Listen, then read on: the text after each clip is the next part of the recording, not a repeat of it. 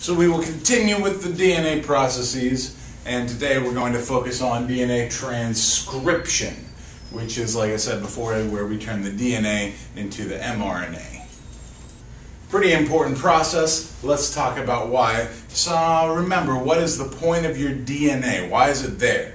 It makes you you, but what is it actually doing to make you you?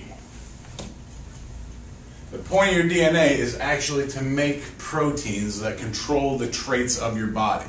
Your DNA are instructions for your cell to be able to make specific proteins that your body needs in order to function.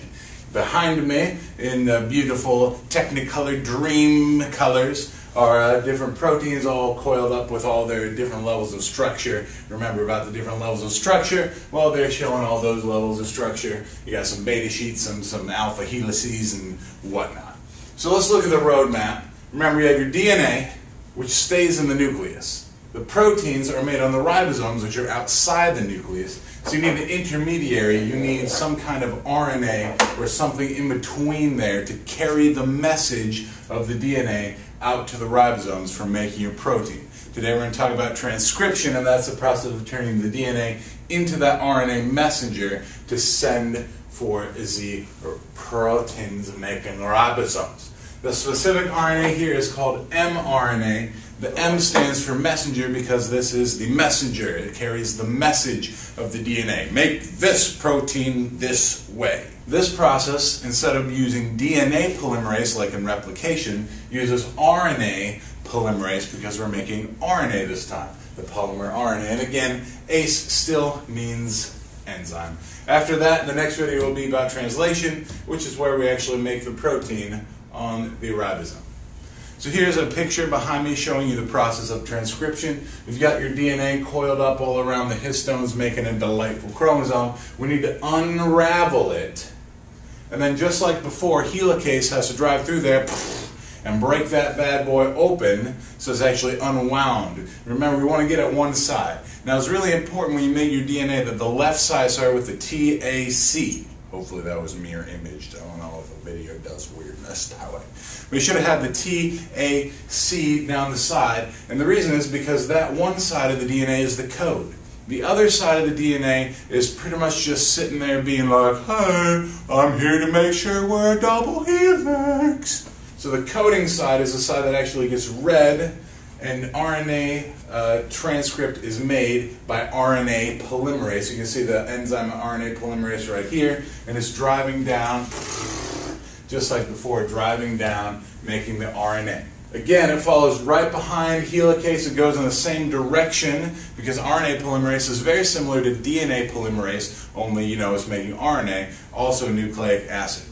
And again, we use those same base pairing rules as before, except, as you'll notice in here, instead of using T, instead of using thymine to go with adenine, RNA has this chemical uracil. It's a chemical analog, sort of, and it works out with the ribose sugar. The thymine and the ribose sugar don't seem to get along very well.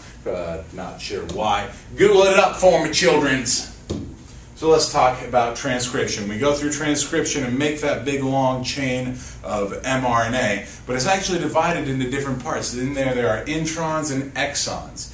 Introns are a part that will stay in the nucleus that do not actually code for anything in the protein. The exons are parts of that mRNA chain that will actually leave the nucleus and be expressed, and by expressed we mean used to make a protein on the ribosome in translation.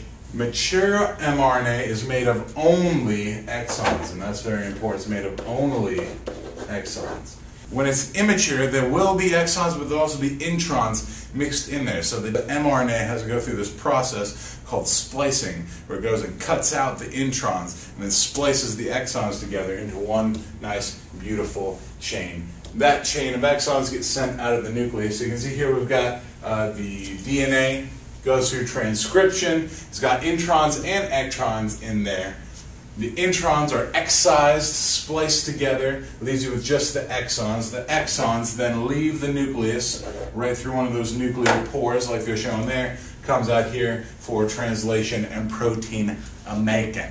So you should know RNA polymerase, introns, exons, 3 prime, 5 prime still in effect. That was a pretty quick one, just like the others. Don't forget, if you need a little bit of Moodle action, Moodly Doodle, links in the scroodle. Thanks for watching, everybody.